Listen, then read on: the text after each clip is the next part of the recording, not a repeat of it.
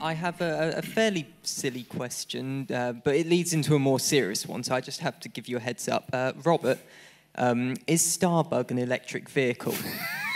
I had to ask, but seriously, what do you, all four of you, think the future of space travel would be?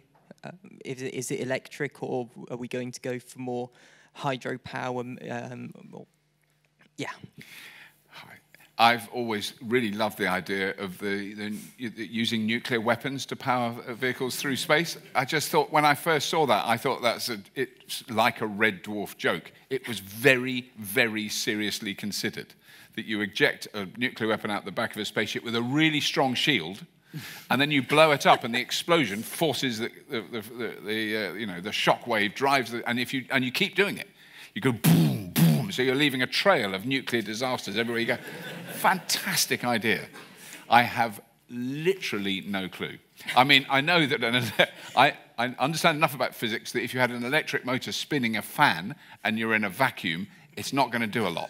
It'll spin really fast, but it probably won't drive you along. So I don't know. There's a whole world of very interesting technology there. I think I personally feel we have so many issues to deal with on a little distance above the planet's surface that I hope you go into space.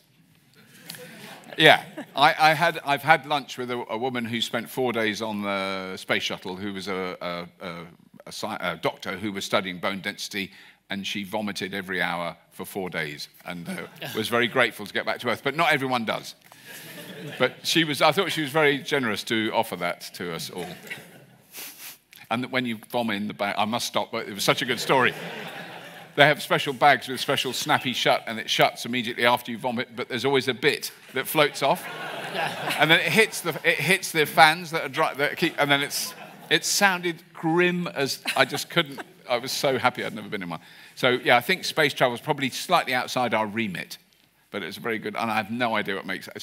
Two little wires and a puppeteer make Starbug go along. I don't want to spoil it for you. And for those of you who don't know what Starbug is, just Google it after the... is there any other... The young woman sitting here, excellent, well done, thank you. How do you think aeroplanes will change in the future? Oh, I'm so excited. Can I... You'll know, you know, but because you'll be doing stuff with aeroplanes. They will change. What? That's all I'm saying. Well, aeroplanes are interesting, right? It wasn't so long ago that we had the great innovation of the Concorde, travelling at magnificent, neck-breaking speeds, and that's gone. You know, that's technology gone back. So what happened there? Similarly, we've got these huge. Is it the A380s? Yeah. And equally, that the market isn't taking up those huge planes for a variety of different reasons. And so it comes back down to sort of user need, and I think it comes down to market need as well. What are the future of aeroplanes going to look like? But from a technology level, I just think travel in the sky is going to change beyond recognition, and an interim to that is going to be some of those flying electric vertical takeoff and landing personal mobility solutions that we were considering earlier. The only thing I know about it is Norway. The Norwegian government is applying enormous pressure to their local aeronautical industry. They want to only have electric aircraft, and this is winged airplanes with passengers, as opposed to, flying drones. By very soon, I mean 2025 they're talking about, and they were testing 2040 in Norway, is it? Yes. Okay, 2040. I'm never good at numbers, but unfortunately, one of them crashed in a field a couple of weeks ago, didn't it? Which was a test one. Something went wrong. So it's still very early technology, but we've seen there are electric aircraft now. I've been up in an electric glider, which was quite challenging, so that it goes up in the air with an electric motor and then it glides down. You know, that already exists. There are electric training planes, but Rolls-Royce are doing an enormous amount of work with electric propulsion in the air. We've seen an experimental contra-rotating propeller system with 2 electric motors driving propellers in opposite directions. which was so exciting for us because, all the thing about electric vehicles, they're quieter. This really wasn't quiet. This was unbelievably noisy. But if you have two propellers spinning around at 10,000 RPM, what happens at the tips as they go past each other is quite loud. So that was very exciting. An enormous amount of thrust and force if you put that in whatever those tubes are that you have on aeroplanes. Yeah. Ducting, thank you.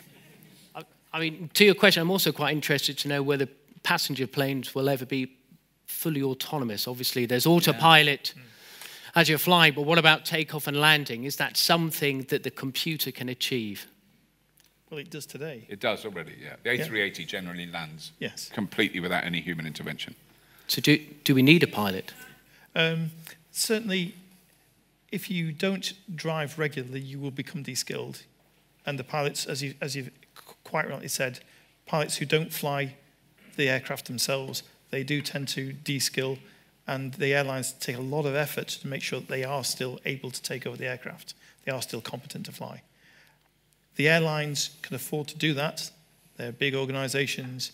The reality is that car drivers, if they get de-skilled, they will get de-skilled, and they will not be able to do it. And I think the reality of it is that we will not have the sort of level 3. You talked about level 5. For those of you who are not aware, there are different levels that are recognized of autonomy on vehicles. So level 1 is no autonomy. Level 2 is a bit of assistance. Level 3 is where the vehicle can drive itself, but it needs somebody looking over its shoulder. So is Tesla's autopilot, would you call that level 3, just as a matter of interest? People try and use it as a level 3, but strictly speaking, it's level 2. Right, I would think. Tesla say you should keep your hands on the steering wheel, so it's only an assistance system. Level 4 is where life gets much more interesting, because that's where the vehicle can take control, or has full control for all of the time. But level 4 is constrained, so it can't go everywhere. Level 5 is the perfect utopia of it can do anything. But to be honest, level 5, I don't think will ever exist anyway, because we don't even have level 5 humans.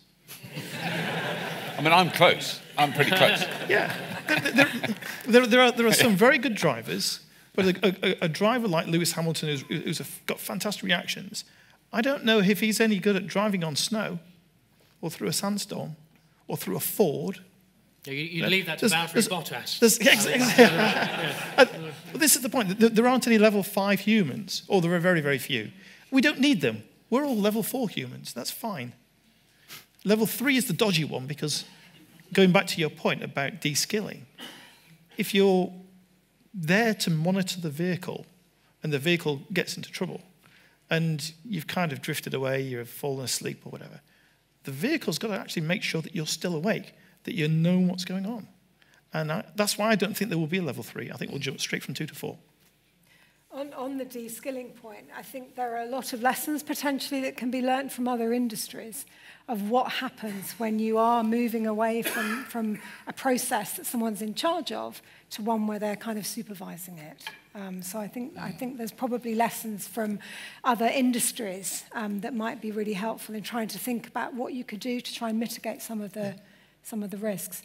And obviously the thing that strikes me listening to this is just that challenge of understanding public views about some of these issues, particularly around kind of autonomous planes and electric planes, and making sure that you really understand what those concerns are, and that you can really think about how to mitigate those.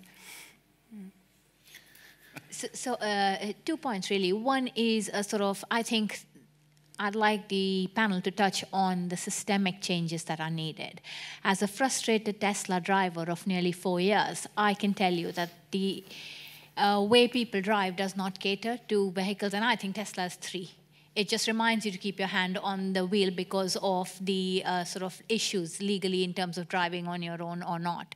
But the issue is you put the car on autopilot or autonomous driving and you leave a safe distance of 4 cars on the motorway or 5, and there's someone who'll come in because they've got so much space.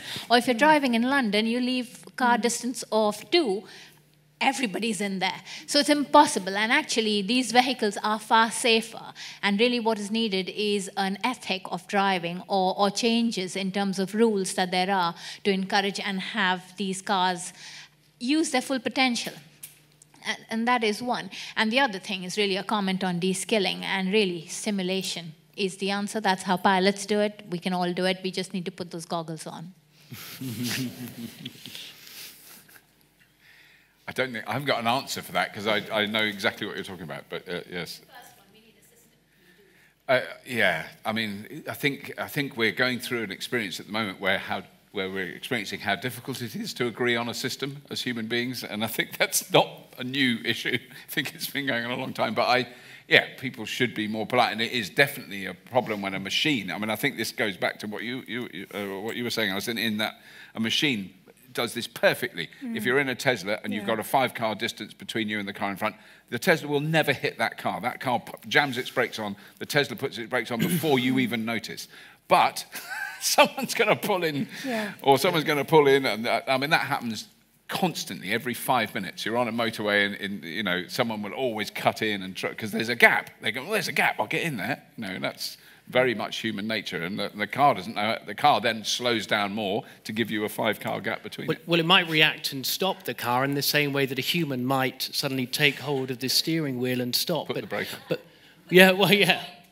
But how, how does a car determine if it has a choice between two things to hit?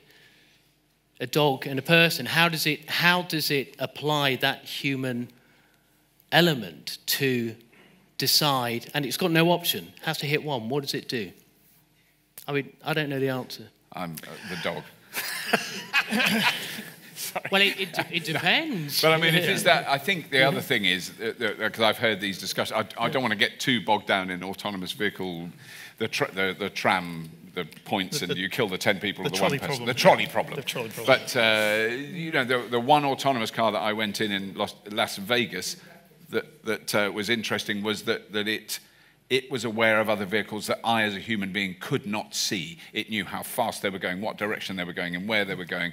And because then we were on an empty road, and the car braked quite violently all of a sudden. It was set up, to be fair, and a man in a Prius drove across a cross street that we couldn't see. It was behind a building, so we had no idea it was there. And the look of fear on that man's face, because that was his job all day, was to drive out in front of an autonomous. He was like that because he couldn't see us, but he was told, "You drive at 40 mph straight across. Do not stop." It was impressive from that point of view. But the amount of sensors in the Nissan Leaf that I drove, it could see a child 500 meters ahead on the sidewalk, on a bike, going wobbly, and it had a little square around it. I couldn't even see I had to go, well, there's a kid. Oh, yeah, there is one.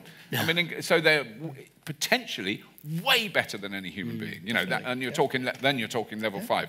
If you did achieve a level 5 autonomous car, we can be totally de-skilled. We can just do pottery, weaving, poetry. We don't need to worry about how we drive, because let's be honest, human beings are rubbish at driving. How many people die every year in cars now? It is a shocking, terrible legacy, apart from being choked to death by diesel, just by being hit by cars, by rubbish drivers that aren't concentrating and are texting. I saw a woman doing it today in the traffic as I was walking along. I mean, for God's sake, we are rubbish. If we had an autonomous car that was texting, I'd love that. What was the car doing when it crashed there? It was texting. It's having a row with a Mercedes. We should get a question that's not about, I can't choose. You choose. You pick. Okay, there's the guy on the end of the aisle. Thank you. With the move to autonomous, say, ride-hailing services in the near future, do you think there might be a social problem with how people treat the vehicles? Because we've seen with the likes of scooters, electric scooters, a lot of them are disregarded on the streets, and the actual sort of economic profitability of the company is questionable.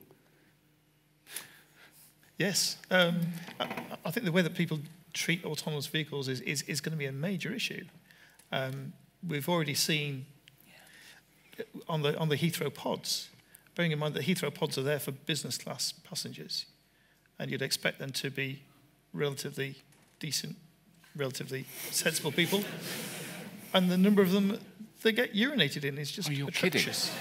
Oh, I've been in one. I didn't know that. Yeah. Should have taken a wet wipe. So, yeah, there is a problem with this. that people have got to respect the other people's property. You wouldn't do that if there's a driver in there. Or at least I hope not.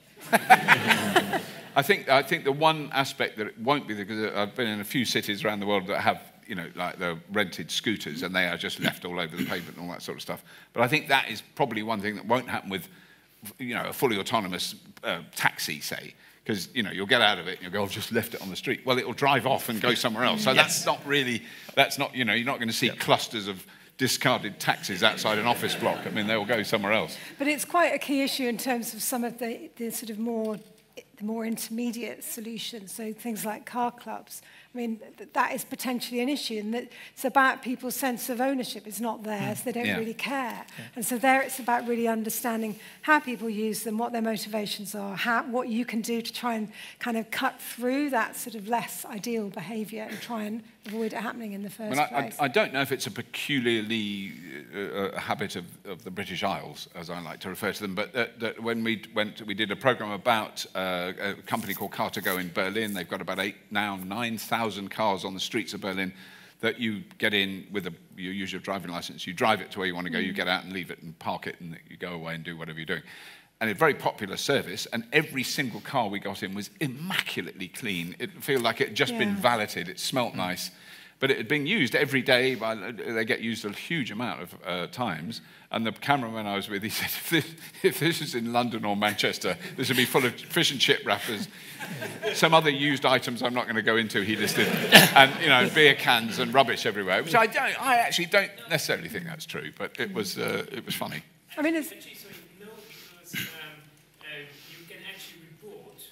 Well, exactly. They know when you're in it. Yeah. When you use a car, yeah. and the car company will increase and see whether there's a pattern of exactly. Basically having negligence all the way through. Yeah. So no, I'm using car club as well, and it's perfectly immaculate in London as well. Yeah. But the key there is being able to link it back to a person. Who was in it. And that's the challenge with bikes and scooters. Yes. Is that, yes. Yeah. There's your answer. Yes. Yeah. Although I think they did know, because I've got their app, and I was so thrilled at my age to go up to a scooter for the first time and go, and it went bzzz-tick, and unlocked itself, and I got on it, and I was like, I did that on my own. No young people helped me at any stage in that process. I was really thrilled. So it shows that's a good bit of software that worked. Yeah. Gosh, it's good. Well, the young lady here she had her hand up earlier on in the middle in the white top. You touched on the advantages of compartmental taxis, but what do you think of the waiting times between stops, and how would you prioritise who gets dropped off first? Good one. I didn't think of that. That's good. Yeah. The honest answer is I don't know, but I know that there's a chap called Uber who's got a very good technique for doing that. There are ways in which you can calculate which are the optimum routes, and you can... I suppose, I don't know whether, I've never used to Uber, to be honest, I don't know. But my guessing is that it would be fairly straightforward to say, I want to be a priority person, I'm going to pay a bit more. Or, I'm willing to take a bit longer and I'll pay a bit less. So I think there are options, and I'm sure we'll see different services providing different options for different people. What I'd love in that one is when you get to your destination, it warns you. It doesn't just do this out of the blue. It warns you on your screen in your little compartment. Okay, your stop has come up. You'll get there in 20 seconds, 19. It counts you down. And then when it stops, the door opens incredibly fast. And the chair goes out of the thing and it just goes flat. And it doesn't eject you, but it just makes you stand up. Whoom! And you're suddenly standing up, and it goes wham, back in, and off it goes. And you get out of the vehicle in like 0.4 of a second. Because what would help... Gentlemen of a certain age might know that sometimes it takes you longer to get up, you know. I want something that goes kung and just throws me up, you know. It can be done. Keep you fit, and then you'd run off. It can be done. Yeah. Sorry, that was very cheap. Very good, a young person. How do you think people's perspectives will change on diesel cars and things like that? On diesel cars? Yes. And fuel cars, yeah. I think it's really changing, particularly after Dieselgate. Mindsets are shifting. It wasn't so long ago, though, that we thought diesel cars were all right, actually. Yeah. We thought we could travel a farther distance on them, and we weren't really thinking that diesel cars were awful. And then Dieselgate happened, and then lots of other things happened, and we think, oh, my goodness. And I think with electric vehicles, as soon as people start driving them, it's a completely different driving experience. What I've heard some people say before is it's like giving up smoking and not wanting to go back, right? The difference between diesel cars and electric cars. So I think it's a brilliant question, and I think attitudes are in the process of changing right now. I think I had such an obvious thing as soon as it happened, but it still took me by surprise. My daughter learnt to drive in an electric car. So she'd only ever driven electric cars. She drove our Nissan Leaf. That's what she learnt to drive in. She'd drive with me with L plates on, and she was very competent. And then she had to have lessons to get her license, and she had to have lessons in a manual car. And her report back of the manual car was, I think, a prediction of the future, because she said, "There's a stick, and it's got 3 pedals, and you've got to press one. How did you used to do that?" And I went, "Yeah." It's so rubbish. She used a lot. My daughter's a bit older than you, and she's got an Australian mother. It's not her fault. Don't blame my daughter, but some inappropriate language, which I won't repeat. But her description of a manual internal combustion engine car, and it makes so much noise, and it's so hot. Those are the things. There's this great hot thing in the front that's beep, beep, beeping a noise. So it was a really fascinating thing to see someone who never, really consciously, never driven anything else, but also by that stage she hadn't known other than electric cars as her main form of. That's what Dad picked her up from the school disco in. Anyway, but I think you're right. I think attitudes have shifted. I think Dieselgate was a really surprising. Dieselgate, without question, has sold more electric cars than any other incident in recent history. It transformed. The Volkswagen, as you may know, launched their first built from the ground up electric vehicle yesterday, the ID3. Today, I mean, it was a very recent news. And they'll only make electric cars in the next few years. It won't be, they won't make they certainly won't make diesels anymore. I think they've kind of learnt their lesson. They've actually just been busted again in Europe, haven't they, for cheating on the cheat. They didn't stop cheating. They cheated, got caught, said, "Oh, we fixed it. It's all fine." And then they've carried on cheating, so they've had another massive fine. So I think they really have to possibly stop the cheating thing. And also it's very unfair on Volkswagen because they all do it. Don't tell anyone. Mercedes vans, don't look at the reports. They're not good. Diesel vans are just the same. They've used the same technology. Let's go for this. A lovely old gentleman here. As an engineer, the first question you're asked is safety. And I think we're all happy to fly in aeroplanes because of international air traffic control safety, and it's the same all over the world. So I predict that we're going to need an autonomous car international agency so that every country has got the same software and it's regulated, and then that's got to be paid for. And one of the things with electric vehicles is the government, of course, have lost fuel tax. So are we all going to be paying a tax to the government for every mile we use in any vehicle we use to pay for this sort of thing? Yes. Yes. Yeah. I think unless our entire tax system changes and we suddenly decide we're going to effectively subsidise transport, then yeah, we're going to have to. We're going to have to tax transport in some way. Ironically, one of the advantages of the internal combustion engine, sorry, Robert, is that basically you pay tax as you go, because cars are all about the same degree of efficiency. Okay, there's a bit of variations, but fundamentally they're all pretty much the same. So if you want to go further, you pay more because you pay more fuel. You pay more fuel tax. And I think if we go to electric vehicles, it actually gets worse because you don't pay very much for your actual energy. It's so much cheaper. All the cost is in the vehicle. It's not in the fuel. So there's no incentive not to use it. See, it makes a lot of sense. If you're going to get an electric vehicle, go and drive it everywhere. Use it for everything. And that's not actually a brilliant idea for traffic congestion. So, and it's certainly not good for tax, because you've now got lots of people doing lots and lots of mileage and very little income. So we're going to have to change something, yes. I mean, that is the policymaker's challenge, though, isn't it? It's trying to weigh up those different elements and whether or not you should change. Yeah. whether or not you should change those kind of motivations for people, and whether even in an electric car you're still contributing to congestion, you're still producing particulates that affect air quality. And maybe that will need to be something that gets taken into account. And of course, it also gets worse if you have autonomy. So let's say, for the sake of argument, you've got a two-car family, and the husband drives to work in his car, parks at work, comes home. Wife has a car, she drives to work, comes home. Okay, so we're going to have one car. So we've halved the number of vehicles. Great stuff. So the car is going to take father to work, come back. Mother to work, come back. And suddenly, you've now doubled the number of journeys. The total number of journeys have doubled. Even the number of cars have halved. That is a fairly fundamental consequence. But I mean, that is why, as I was saying right at the beginning, we can't. It doesn't. Yeah.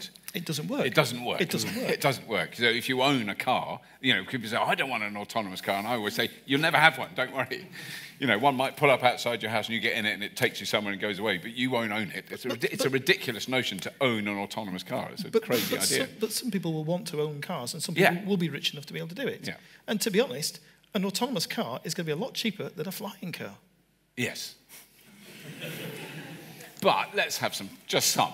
Okay, I'm just trying to put a little bit of realism into this. I'm sorry. We haven't had any questions from that side yet. I'm just right. Go on, the boss. He's allowed. It's a question for Richard. Look, your lovely graph showing the percentage in terms of this is what you're expecting in terms of proportion of cars. If we work with Alison and we look at what is going to be acceptable from society, so hence the measures that we put in place regarding incentives, can you give us a more aggressive picture of what might happen by 2040, 2050 in terms of the proportion of electric vehicles, call them autonomous, but paint a picture that is rather more bold than the graph that you show. But it really means a discussion involving society as to what they want and therefore what measures and policies would be put in place. Could you let us know how wild your thinking might be? Okay, I'll try. The issue that I have is that it's difficult to change things. The roads that we've got are the roads that we've inherited over hundreds of years. I mean, the photographs that we saw earlier on, it's the same streets, and they're the same streets today. So fundamentally, the infrastructure hasn't really changed. It's expanded a bit. We've got a few motorways, we've got a few extra house estates, but fundamentally, it's the same. It hasn't changed. And to try and change wholesale all the things that go on it is a massive change. It's risky. And we've got industries which are set up to do stuff, to make cars, to make buses, to make engines. We've got to do a huge swap to change all that. And that's painful. It's risky. And who's going to put up the money for it? And we have to think about how to fuel them. Yeah. So, our existing infrastructure for that is petrol stations. Exactly. And we now need to build something that's going to work for all of these different electric vehicles. And I think going back to the iteration type point, I think we are going to see a revolution in electric vehicles. And the reason for that is because a lot of people can go home and plug it in the wall. Okay, it's only a 30-amp plug and it'll charge slowly, and it's not very good, but you can do it. You can't do that with hydrogen. There is no hydrogen infrastructure. So fuel cells, I think, are a complete non-starter. I mean, that's probably politically incorrect, but that's my personal opinion. I think battery electric vehicles, yes, fuel cells, no, for that reason. So I think we will see a lot more electric vehicles. I think they will dominate. And I think there will be vehicles which have wheels, which will be going down these 100-year-old streets, because that's what we've got. And I think it's a good point, particularly around infrastructure, and I think it will help when we start thinking about cars as more than mobility solutions. So if we think about electric vehicles as energy storage devices that can interact with the energy infrastructure network that we have. At an infrastructure level, that there is no reason why you can't really charge your electric car. And forgive me, this is a lawyer speaking. I could be completely out of my comfort zone, and my head of electrical here is somewhere, so please shout, Rob, if I get this wrong. But there is, in theory, no reason why you can't charge your electric car like you do your toothbrush, with induction charging, with inductive plates in the roads as the car is going along, so it's constantly charging. And then you get your car, you get it back home, and when you plug it in, you're not charging your car, actually. You're dissipating the energy within that energy storage device back into the energy network, and it becomes a nebulous and interesting relationship of energy rather than just a car as we know it. I think that was a crucially important point, that if I think as you get sucked into the world of electric vehicles, you realize they're not electric vehicles. They are batteries, they are electricity storage systems on wheels that can be transported around. A lot of the studies about, if we had 20 million electric cars in this country, how many more power stations would we need? No, less. We'd need to generate less power because we're using that power that we have now. The reason we have a lot of power stations now is because our consumption goes like that and like that. And that is incredibly difficult and expensive to manage because when it's like that, we've got to turn everything on. And that means dirty, imported, expensive. When it's like that, we're going, what the hell are we doing with this? Turn it all off, which is incredibly expensive and complicated. And if you've got electric cars, and we're talking millions of them, what you might end up with is a usage like that because the batteries can dump power into the grid when there's high demand, and they can take it when there's low demand. And that is an extraordinary thing. I'm having a vehicle-to-grid unit fitted in my house in October. I don't know what difference that's going to make. At the moment, it's still early technology. How will it affect my electricity use? How much of that electricity would I be prepared to sell to the grid, which I can now do? Do I just want to go, why don't I just empty the battery and get a couple of pence? I think probably not. I don't think it makes, but those steps. It's very easy if you've never driven one to think, oh, I have to stop and plug it in and wait while it charges. I have never waited for an electric car to charge. I do something useful while it's plugged in: sleep, eat, flirt with my wife pointlessly. There's many activities.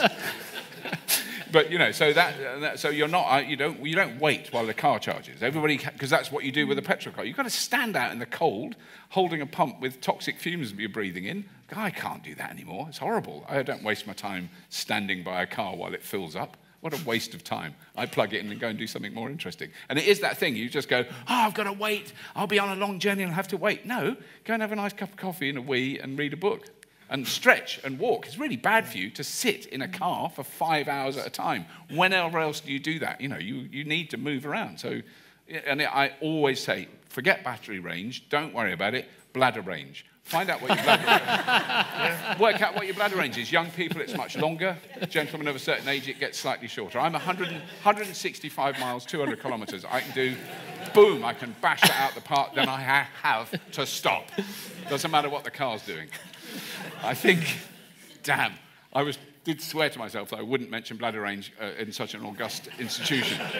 And I've done it right at the end. It is 8:30. We have to wind up now. And I think that's correct, isn't it, roughly? I think I'd love to stay here for another hour and gas on and hear more questions. I know you've got more questions, but I think we're meant to wind it up. So thank you so much for coming along tonight. Thank you very much to the panel. Please thank Christian, Richard, and Alison. Thank you very much.